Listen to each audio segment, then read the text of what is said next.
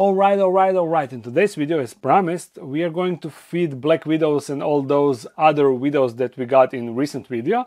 Also, I need to explain basically in that unboxing video, I had a huge brain fart moment where I mixed some labels and mixed some species, but it is all everything is alright. And also, I got a batch of acrylic enclosures so we can move those that we weren't able to rehouse in the last video. Also, I got the small acrylic enclosures that got front opening door, you see? So we can also do that and some other goodies.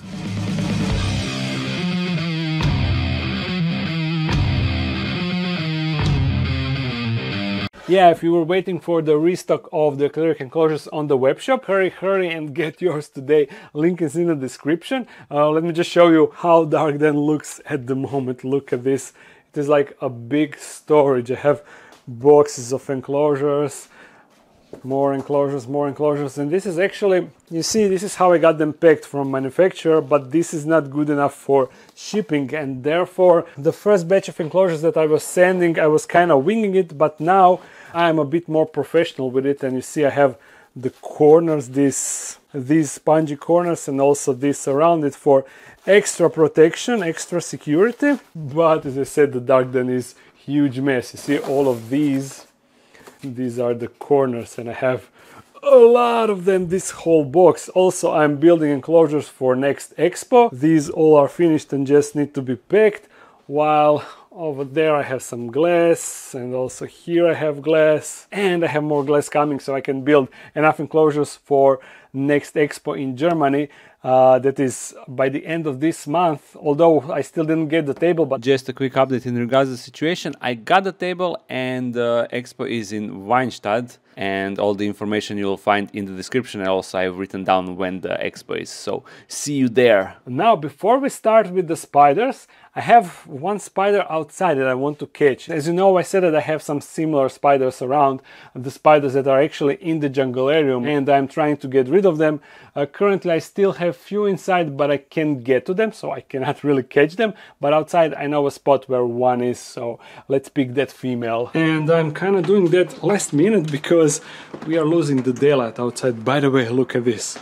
More enclosures outside. I have the storage outside. I lack space, but look at this. The construction of my garage / workshop finally began, and yeah, hopefully soon I will have like a dedicated spot for building enclosures. Not only building, but also storing everything, all of that stuff, and I will finally free the Dark Den from stuff. Yeah.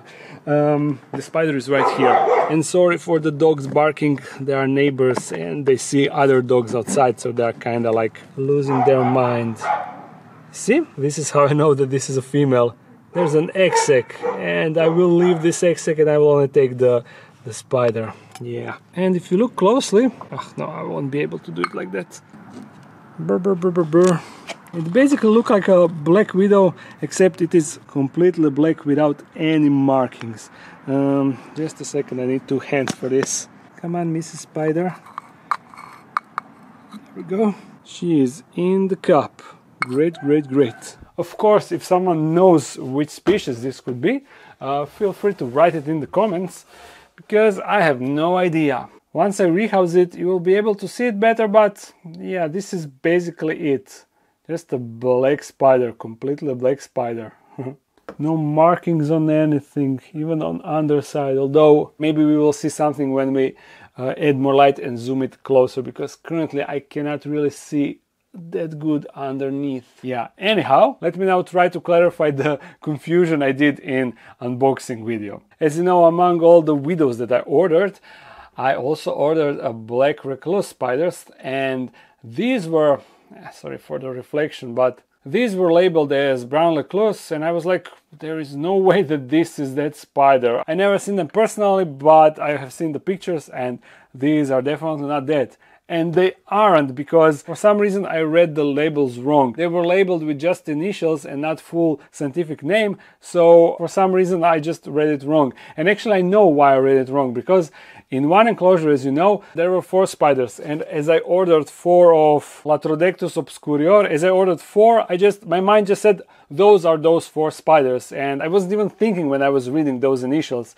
And inside of that enclosure there weren't Latrodectus spiders, but actually those were the brown recluse. Since they were super tiny and all immediately hid, I didn't get a closer look at them, and therefore I didn't even spot that those are actually brown recluse spiders. If you watch the video, you will see that I didn't even record them while I was recording these, assuming that those are brown recluse, but those are actually Latrodectus obscurior. I mixed them up and I got an extra brown recluse. Even though I ordered 3, I got 4, and that's why there were 4 in that enclosure and not 3. And yeah, it is actually a super ironical situation, because you know how regular people, when they see a spider, they immediately assume that it is a brown recluse, and every spider is, oh no, that's a brown recluse, everything looks like a brown recluse.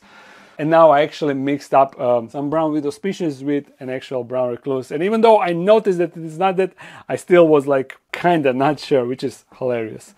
Anyhow, that is what it is. And when I figured it out, I immediately rehoused the real brown recluse. And let me see if we can actually find it.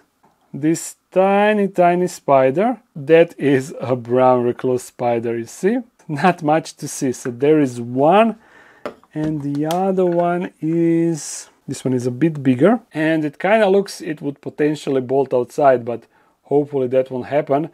We are going to also feed it a bit later, after we rehouse this unknown spider that we caught. That will go into one enclosure, and I will take the biggest Latrodectus obscurior. I will take the biggest female and I'll put her inside of this, and I'm going to rehouse all the rest. You know, I still have more, but I won't be doing that in this video, because yeah, no point in doing same rehouses 5 times now. Or actually, I will also rehouse another one that is smaller, and I'm going to rehouse it into this enclosure to show off the capabilities of the front opening micro acrylic enclosure. You see, the logo didn't fit on front, so we put it on the side.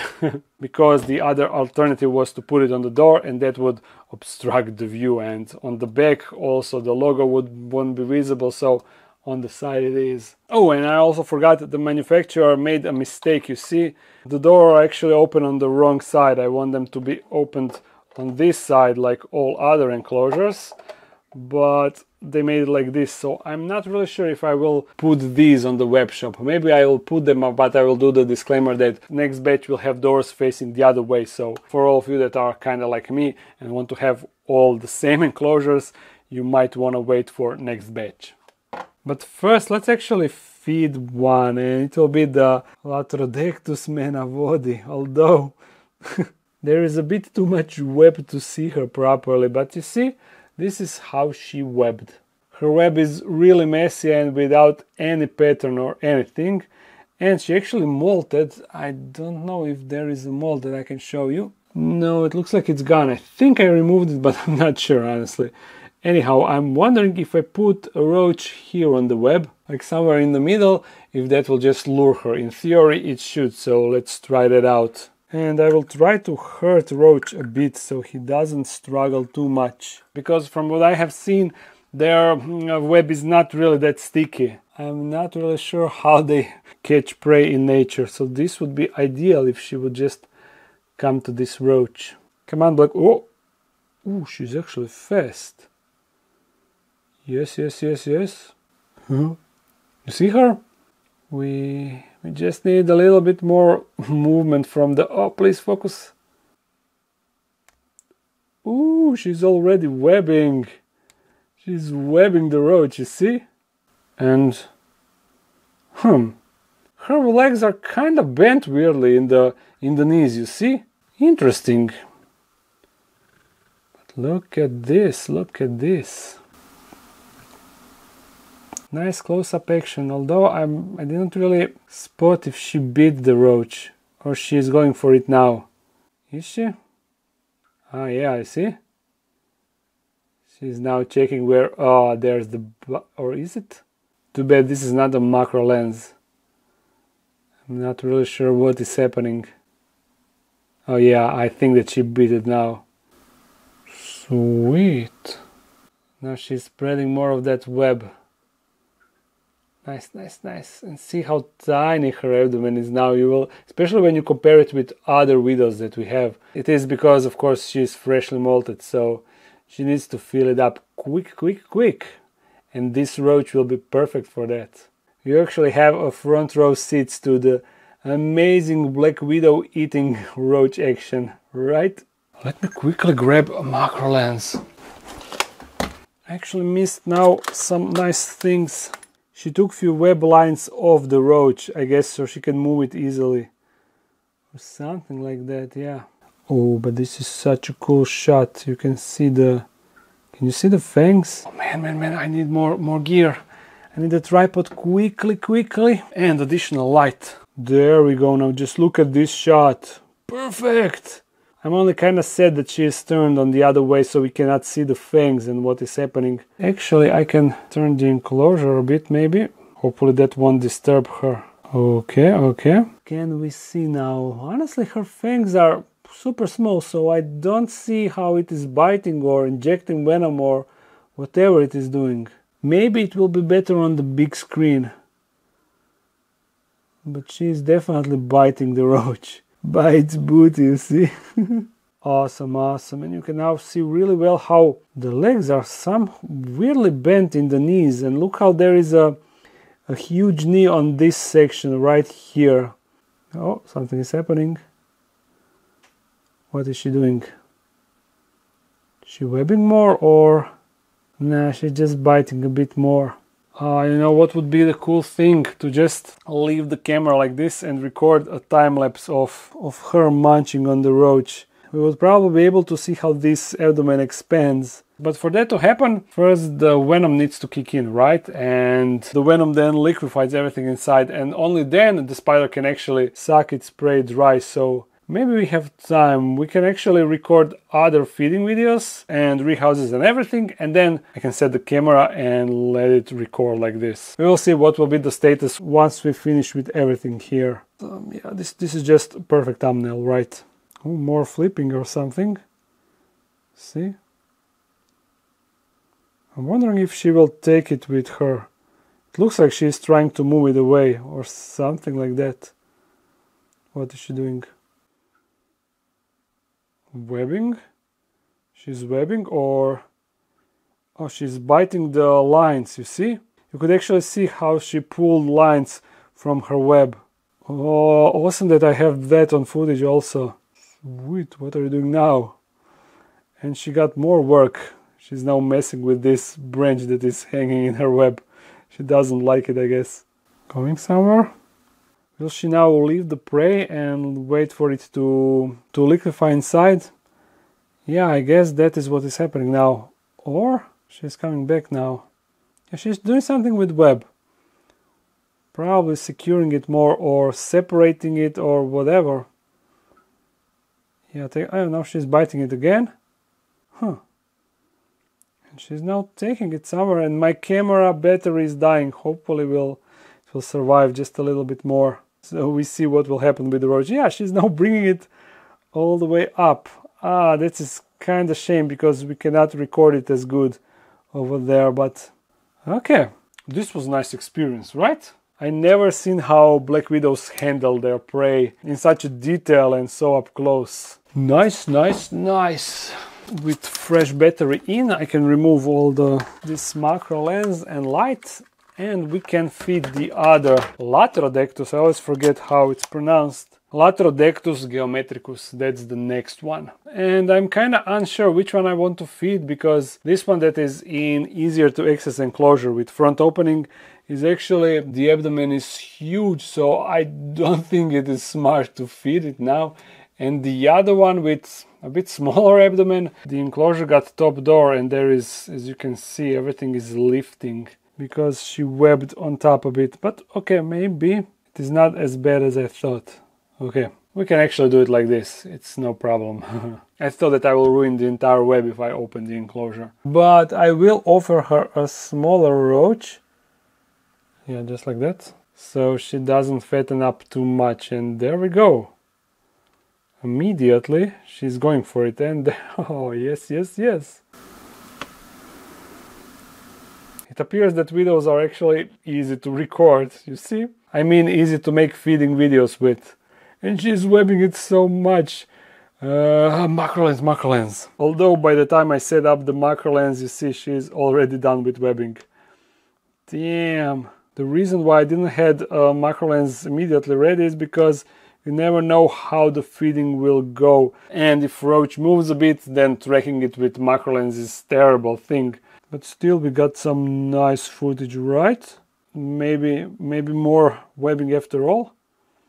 When you see how her abdomen is plump and you compare it with last one. And on the other side you can actually see really good the red hourglass marking. That is how you can recognize widows. And I think that she's actually done. Maybe because the prey is smaller, she actually didn't need to inject that much venom as the other widow.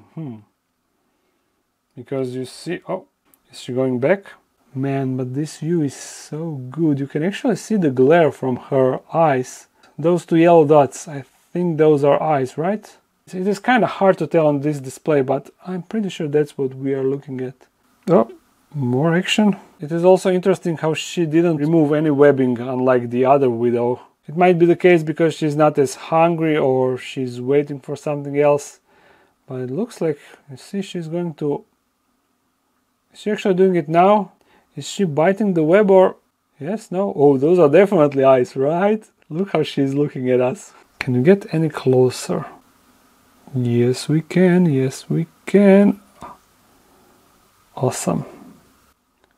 Awesome. Now we can actually see the fangs. Because of the position of the spider, the fangs are kind of visible. Going back. Looks like it or not.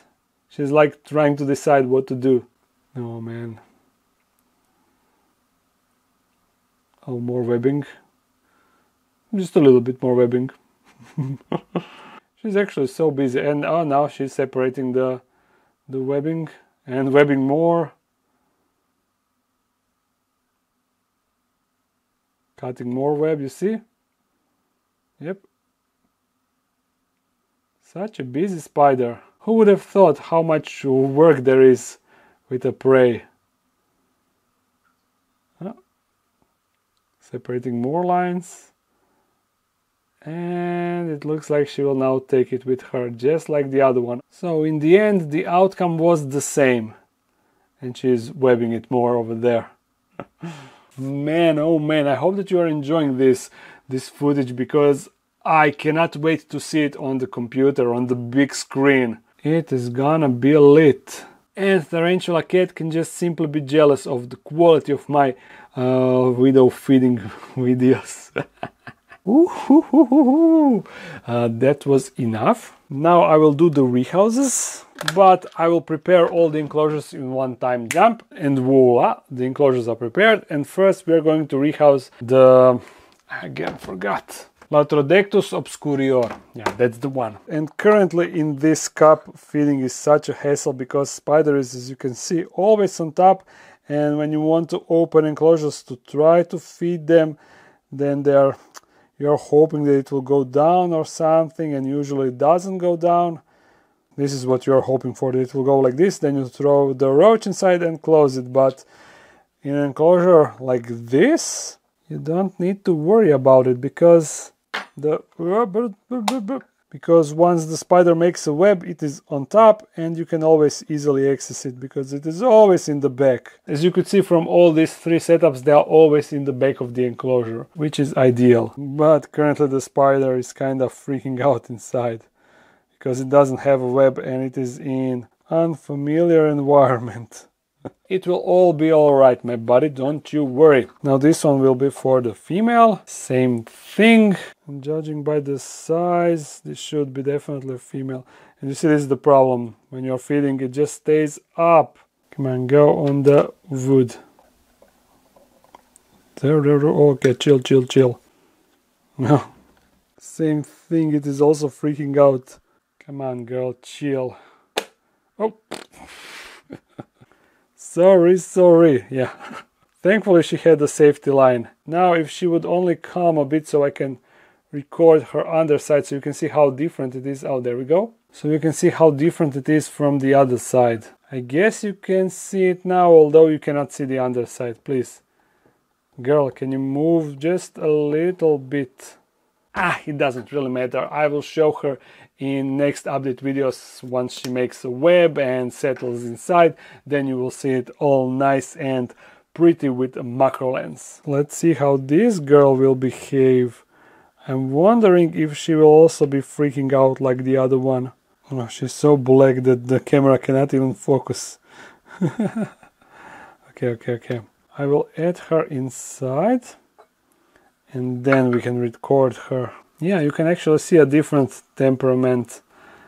Or she is searching the environment, but she's not freaking out as much as the other one. I don't want her to go out. I would say that they prefer more humid environment, unlike these widows, because every time I find a spider like this, it is always somewhere near the water or where the water like stays for a while. This one was, as you saw, in the gutter, and underneath of her web there was a standing water. So yeah, that is probably the reason why they are enjoying junglarium so much, because they like the moisture, the humidity and everything. Too bad that she doesn't want to go on the wood. I really need to poke you out of this hole. Oh, woohoo! Nice try. I was hoping that she will actually also climb the wood so I can record her better, but I guess this is the shot that we need to satisfy ourselves with. But once she builds a web, it will be a whole different story. Okay. Now should I try to set up the camera? I see that once again she's munching the roach, but she's now all the way back and there is a ton of web in front and the shot just won't be as good. Nah, I won't do it now. I think that we have more than enough content in this video anyway. With so much awesome close-ups and everything.